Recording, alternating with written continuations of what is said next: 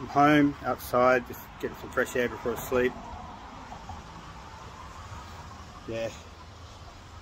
How that mind works. That little 1-2% that's holding me like talking and being upright is good. The other 3 and a bit percent, oh, so much is going on in my head right now. So much. I really can't explain anything. The mind's fragile, but I'm strong. I just don't know what I'm doing at the moment. I don't know if I want to sleep or go and build Lego. I just don't know what's going. But it's alright. It's just how that little part of the brain works. We all need that 100% of our memory. Some people get hit in their head and they get that 5% knocked out and they lose memories. I've lost my memory. Absolutely lost it. But I have it all there. It's all there.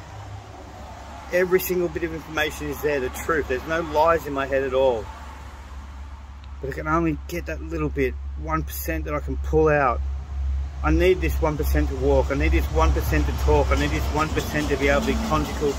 I don't even know what that word is right now. To be able to move around properly. And those other 2 to 3% is so hard to manage. Sorry, I'm going.